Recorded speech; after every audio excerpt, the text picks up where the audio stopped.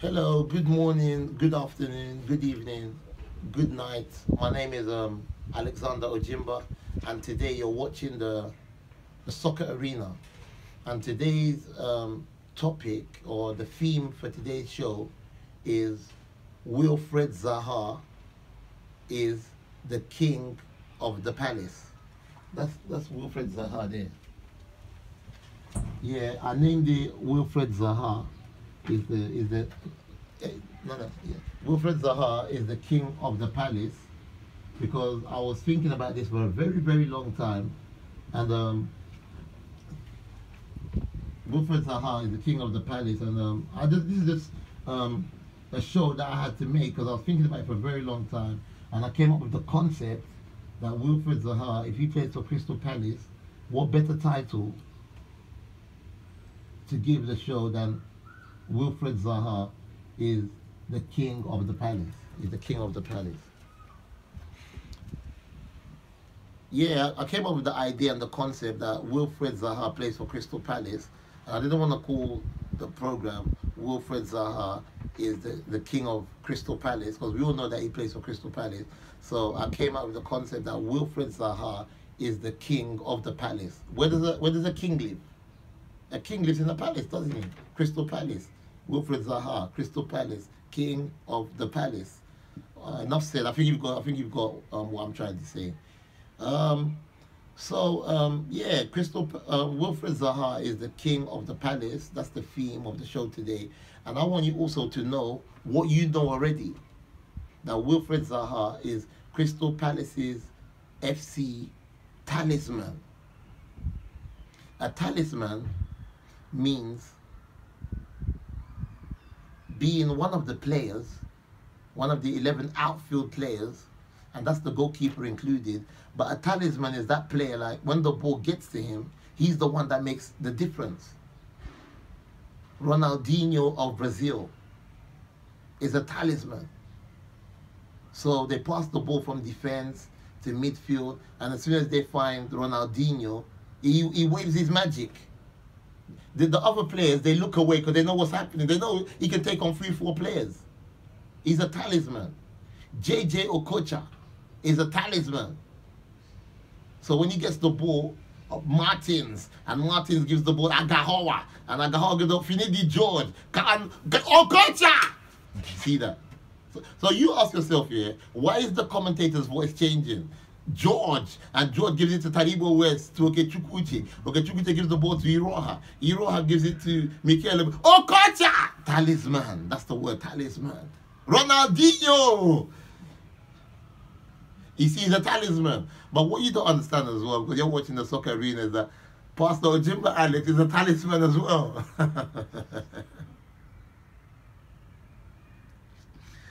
Julian Okeke gives the ball to Nwabasi. Nwabasi gives the ball to Solo Heat. Solo Heat, he gives the ball to Chimo Binjoko. Chimo Binjoko gives the ball to Ngozi Ochoma. These are all international players. Ngozi Ochoma gives the ball to Pastor Ojimba, talisman.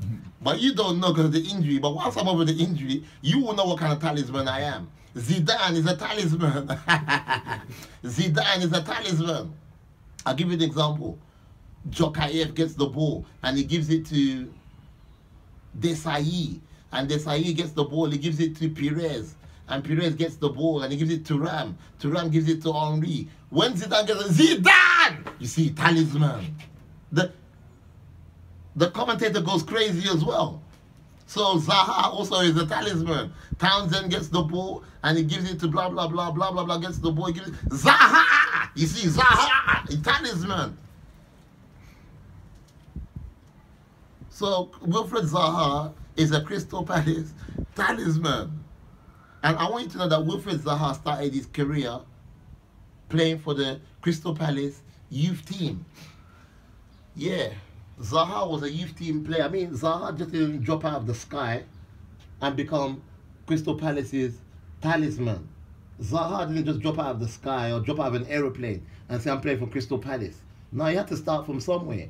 And Zaha started from Crystal Palace's youth team. I was reading an article somewhere and it says that Wilfred Zaha has been a Crystal Palace player all his life, apart from having that little spell with Manchester United. But I want you to know that Wilfred Zaha is a talisman. I keep on going back to this talisman thing. You never seen Pastor Jimba Alex play football, but I've been injured for 15 years.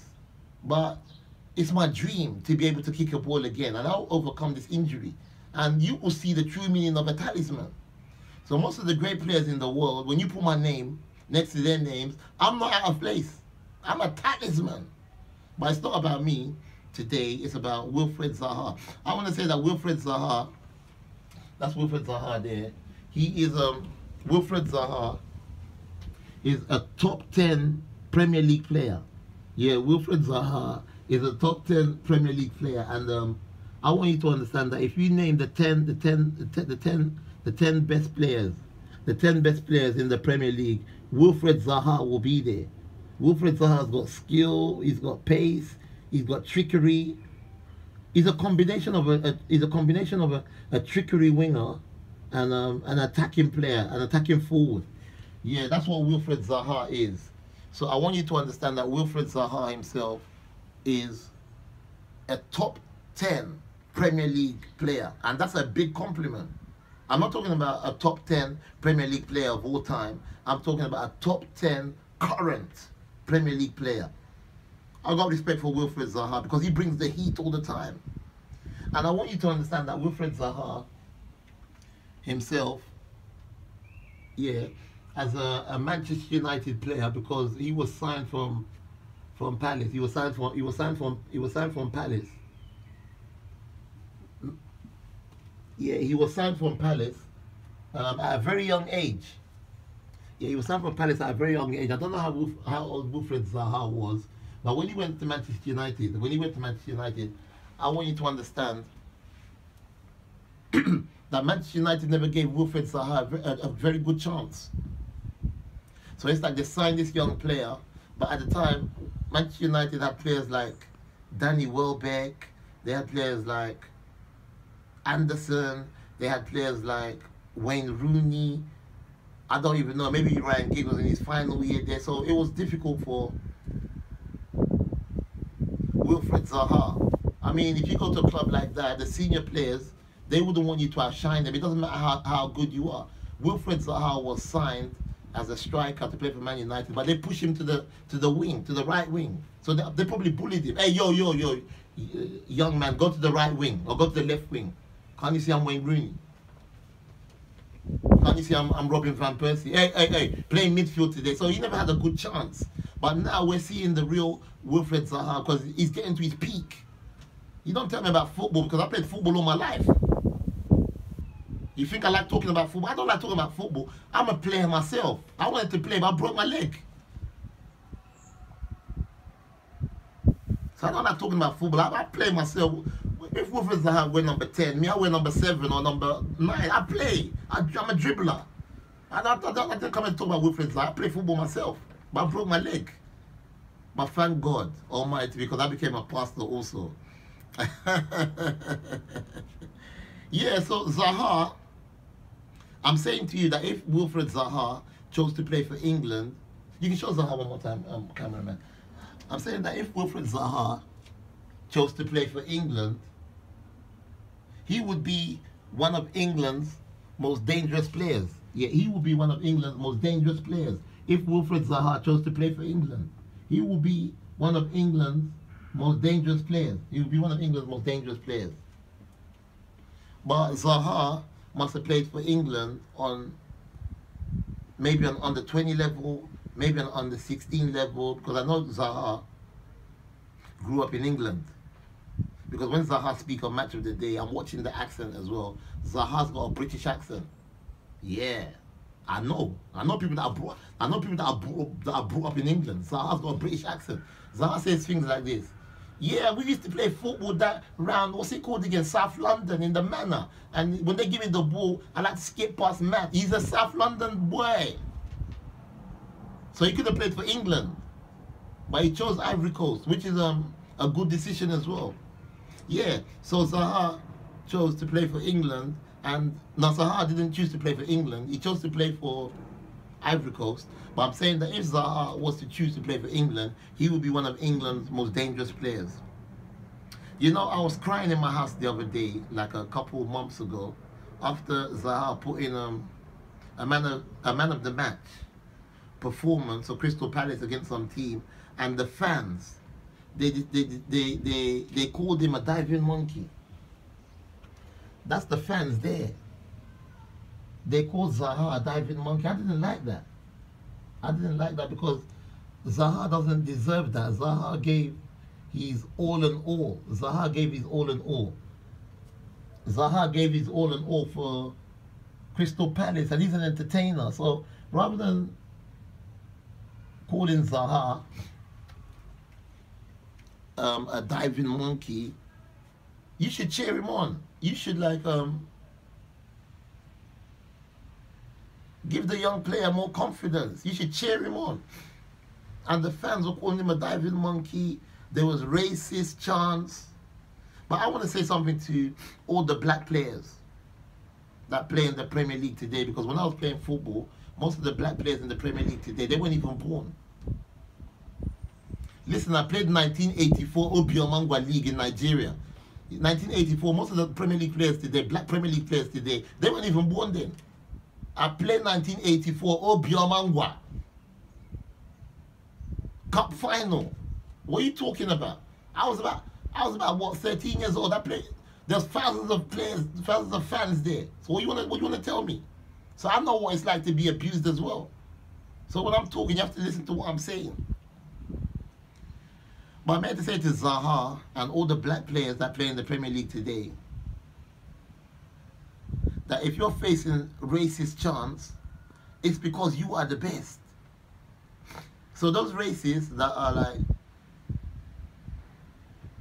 giving racist chants to Zaha and what's that guy's name that plays for Tottenham, the left back? Yeah, Danny Rose. Don't feel no way. The reason why you're facing these racist chants is because you're the best. Danny Rose is the best left back in the Premier League, probably in Europe today. Zaha's facing these racist chants, but he's one of the top 10 players in the Premier League. That's what I'm saying. I'm one of the best players in the world. But you don't know that. But my boots are coming out soon. I'm vexed every day. My boots are coming out. My shin pads are coming out. Me, I wear number 10 as well, you know. I'm a sick player, and I'm known. Right. So I'm just here to tell you to take heart. I want to say that young black players can go as far as they want to in the game today. Because when I played football in England, Dulwich Hamlet, Carshalton FC, had a couple training sessions with Bristol Rovers. The game has changed today. It was harder then. Look at no, carry on going, the space. No, the space. Don't worry about that. So young black players can go as far as they want to today. If you want to talk about racism, Pele won the World Cup at the age of 17. Yeah, Pele won the World Cup at the age of 17. So, you know, he's the best. So young black players facing racism today, you should take heart from people like Pele. Yeah, because he won it at 17. Yeah, Pele won the World Cup at the age of 17. You can't tell me Pele didn't face no racism growing up in Brazil at the age of 17. A young black player coming through. Of course he must have faced racism and racist chants, but Pele didn't let that get to him. Pele! You see, he won the World Cup. So young black players today should take heart from this. Danny Rose, Zaha, we've been there before. So keep on going. I want to say that Wilfred Zaha, yeah, is the most exciting player in the Premier League. Yeah, Wilfred Zaha is the most exciting player in the Premier League. Yeah, I mean, there's a lot of exciting players in the Premier League today, but, you know, in the Premier League, we used to have players like Steve McManaman, we used to have players like John Barnes, we used to have players like Juninho of Middlesbrough, we used to have players like Gary McAllister, we used to have players like Tony Yeboah, we used to have players like Mark Viduka.